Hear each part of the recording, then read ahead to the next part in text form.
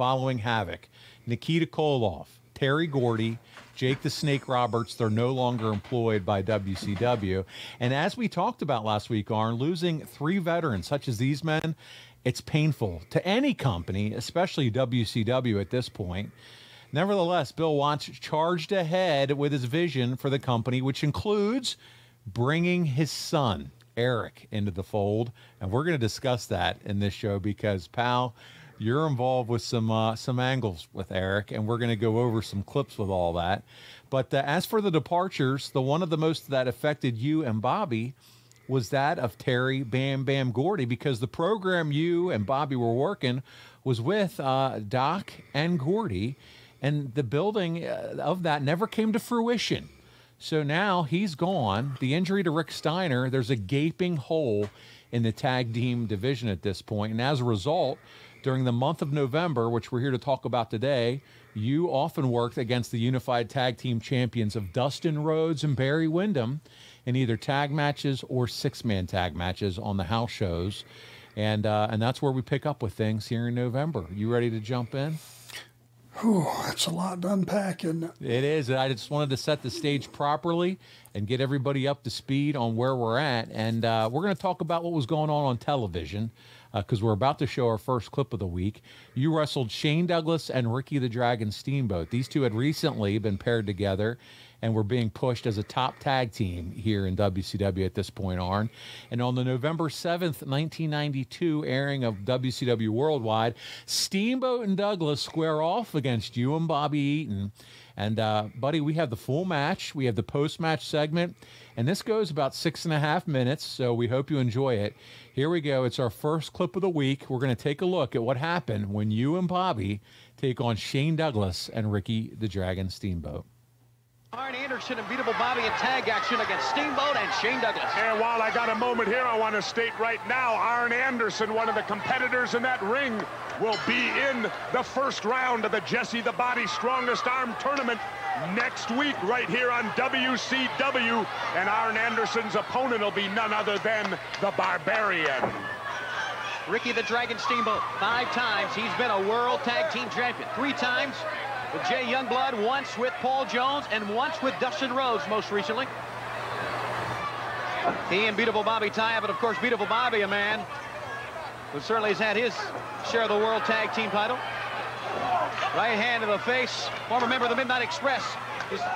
Chop back, Steamboat to the top of the head. He was caught in the cutter, but now Steamboat over the top. Beyond of the cutter.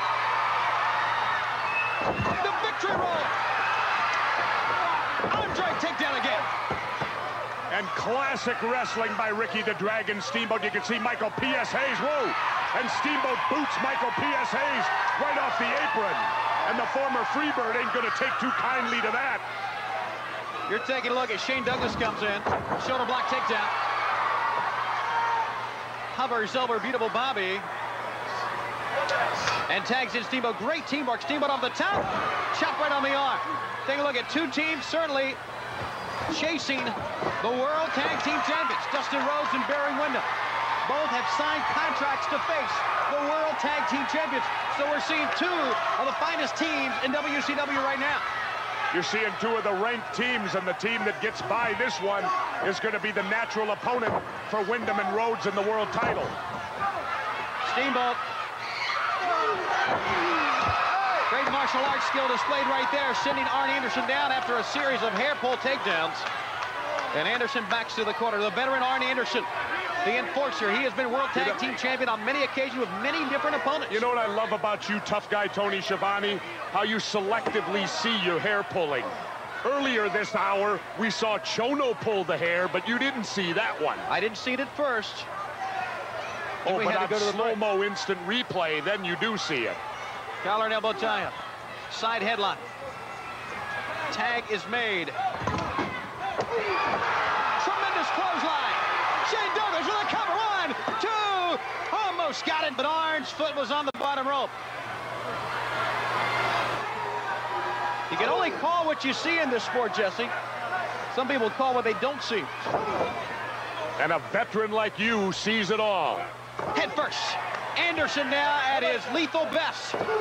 The enforcer. Absolutely, Anderson, the real veteran in there. He knows where he's at. Look at, tag's been made. Tried a DDT. Made the tag to Bobby, who slapped the taste right out of Shane Douglas' mouth. Knocked him right off his feet. Totally legal move right there. You saw that beautiful tag by Arn Anderson, and now beautiful Bobby introducing Rush Limbaugh's nephew into the turnbuckle. Right to the jaw. Tag. Arn Anderson measures him. And the enforcer is going to get down to the team with the best teamwork that prevails in this one. Shane run out of the way. And in competition like this, it always is the team that gets the luckiest, too. Here comes the Dragon. Big chop. Oh, he nails beautiful Bobby on the apron. The crowd explodes. Steamboat. Reversal by Anderson. In the corner with Bobby, the wrong place. Nails Bobby. Oh, but he turned his back on Arn Anderson.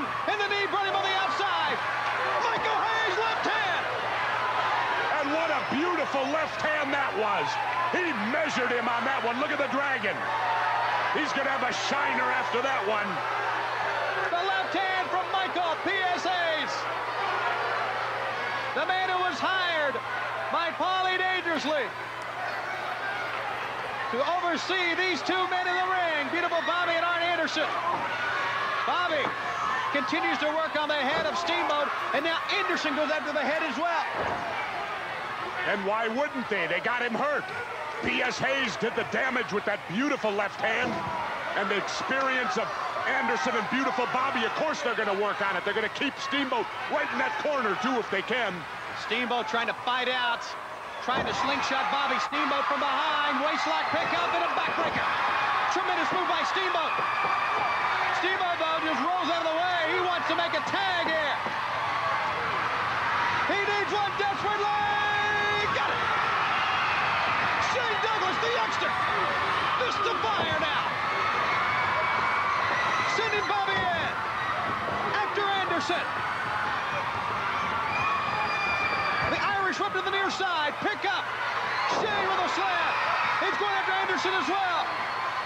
The problem is, though, he needs to concentrate on the legal man and forget about the guy who's illegal in the ring. And that's what he's doing now. He hooks Bobby. There goes suplex. He got him. 1, 2. Arn with the save. Steamboat in. Oh, it's wild here. Two of the top-ranked tag teams in the world. Bobby up on top. Steamboat nailed him. Wait a minute. There's Flying Brian. Oh, yes. Flying Brian. Double axe handle. Pounding on a helpless Shane Douglas now. Look at this. I love it. Flying Brian Pillman saw his opening, came out, did the damage, and now he may end Shane Douglas's career. Oh. Shane's waiting. And now Shane Douglas. Oh, what a wild situation we have there. We have to get the official word. Ladies and gentlemen, the winners of the match as a result of a disqualification, Shane Douglas and Ricky the Dragon Steamboat. Wow, what a wild match and entertaining match overall, Arn. What did you think of that one? Well, I think the first thing I'm thinking is those guys hadn't been partners very long, Steamboat and Shane. Can't tell by watching that match. They look good together, man. They were clicking on all cylinders, and it was a short match, but, man, for a television match, it had a ton of great action. Good pacing, good teamwork on both sides. Michael Hayes at left is notorious. It is what we call a potato in our business. He clipped Ricky pretty damn good out there on the floor and turned it to our advantage, and we tried to seize that advantage, but those guys, man, they were on fire.